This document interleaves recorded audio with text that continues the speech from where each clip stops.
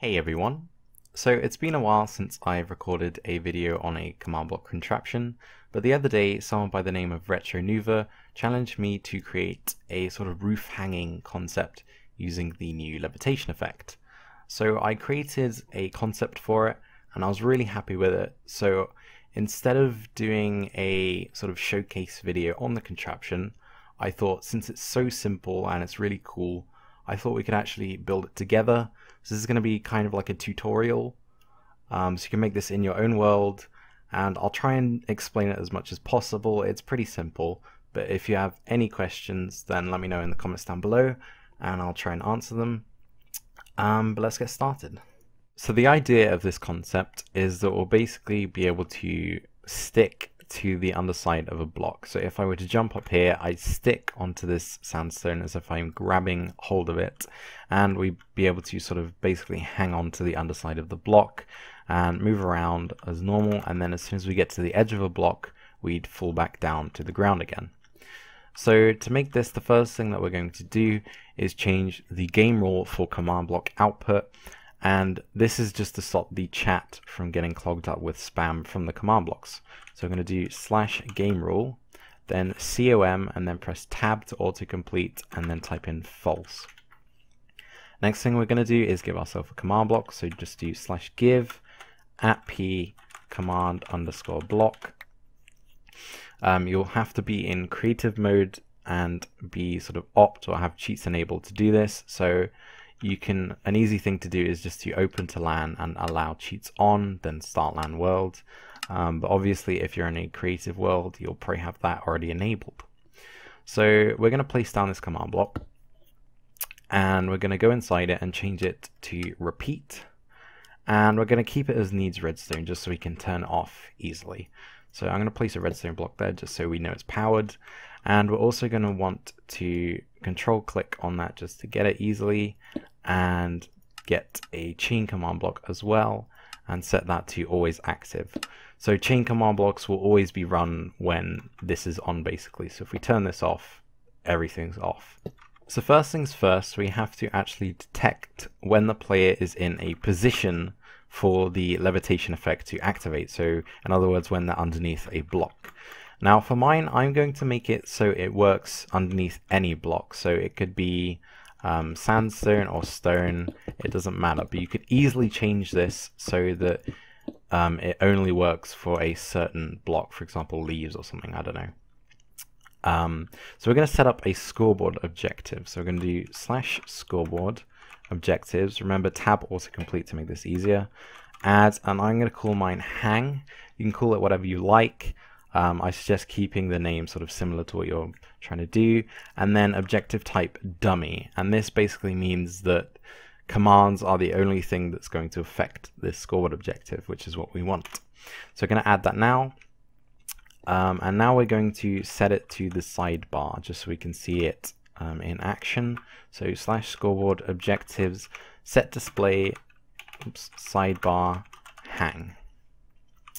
And obviously you can't see anything at the moment because no entities have any score for hang. So we're going to just do scoreboard players set @p hang 1. So it definitely works now. So next up, we need to set up an execute detect command to detect when we're underneath a block. The problem is I'm going to detect for any block, not just one type of block. So how are we going to do that without using tons of commands?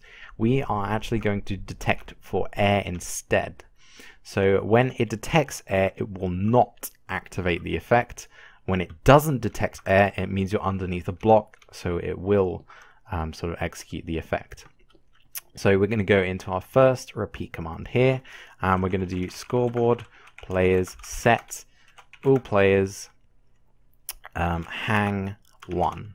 So the default value is going to be 1 for all players. Next up, in this command block, we're going to do the execute detect command. So execute from all players, detect, and then we're going to detect 2 blocks above the player. So sort of 2 blocks above their feet, which is the block above them. Air 0. And if it detects air, then it's going to do scoreboard players set at p, at p hang 0. So it's going to set the score to 0 when they don't have a block above them. So you can see in the sidebar it's already set to 0, but as soon as I jump up to this block, it's going to say hang 1. And when that number's 1, it's basically going to activate. So next up, I'm going to grab this command block and just do the levitation effect. Pretty simple. So we're going to do slash effect. Well, you don't need the slash. At all with score hang min equals 1. So if they have a hang score of at least 1, it will give them the levitation effect with 1 second, power 0, and no particles. That's what the true's for. So you can see now if I go into game mode 0 real quick, if I jump up, I now actually get the levitation effect, which is pretty cool. I can move underneath the block, but the only problem is if I leave the block, I actually still get the levitation effect for a short sort of second after I leave the block. And obviously that's not ideal, so we're actually going to use a trick using the effect command to actually get rid of that. So we're going to get out another chain command block, place it down, and then do effect at all score hang equals 0. So if they have a hang score of 0 or below, basically just 0, then it's going to give them the levitation effect of 0, 0, which basically just clears the effect. So it'll clear the effect if they don't have hang 0, if they don't have hang 1, sorry.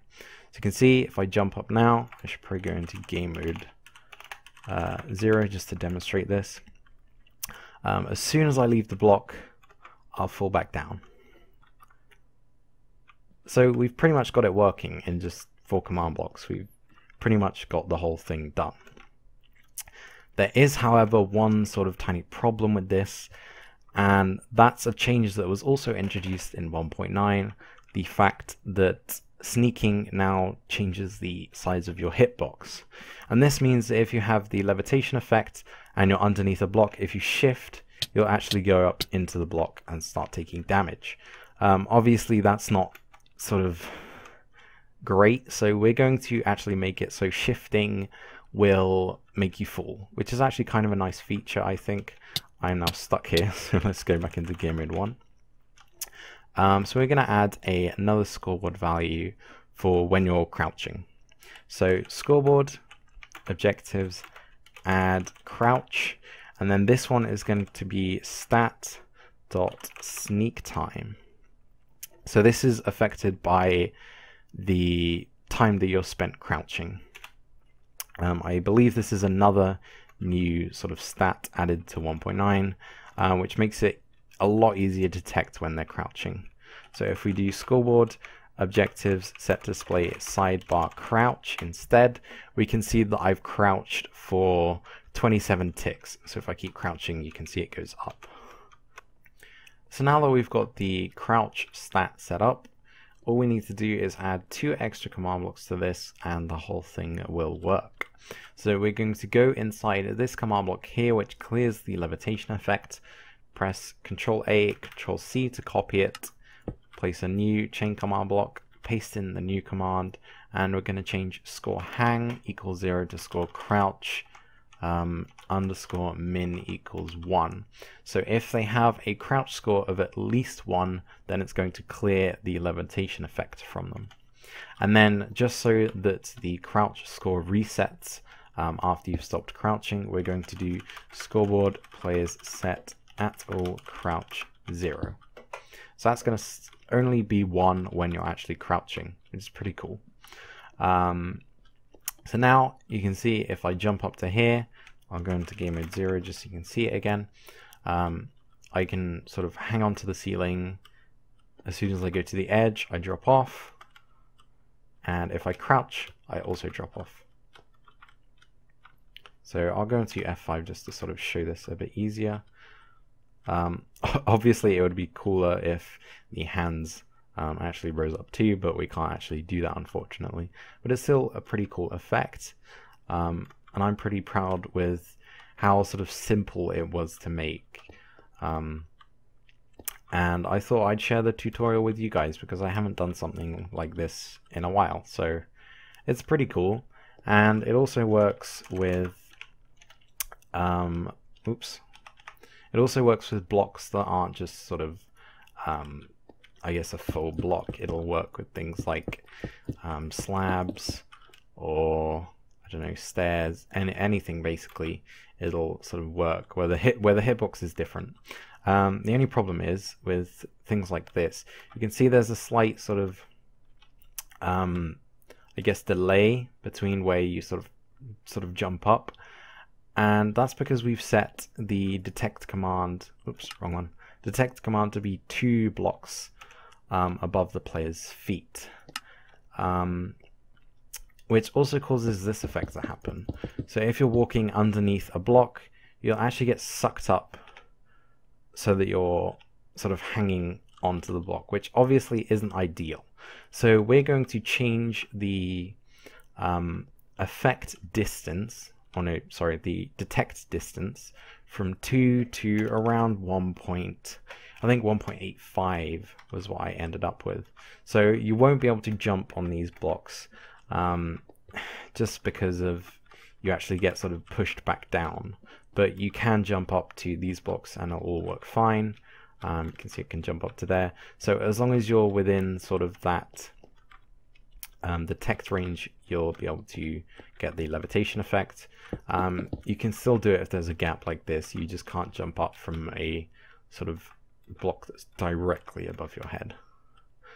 But yeah, that's basically the end of the concept. It's pretty simple, but I am really happy with it, and I'm glad I could sort of share it with you guys as well. I hope you guys found it interesting and found it useful.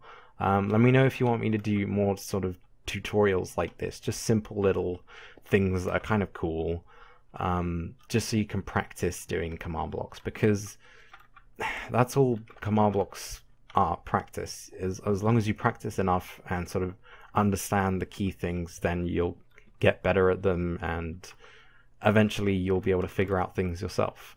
So that's going to be the end of this video. I hope you enjoyed, and as always, I'll see you in the next one. Bye for now.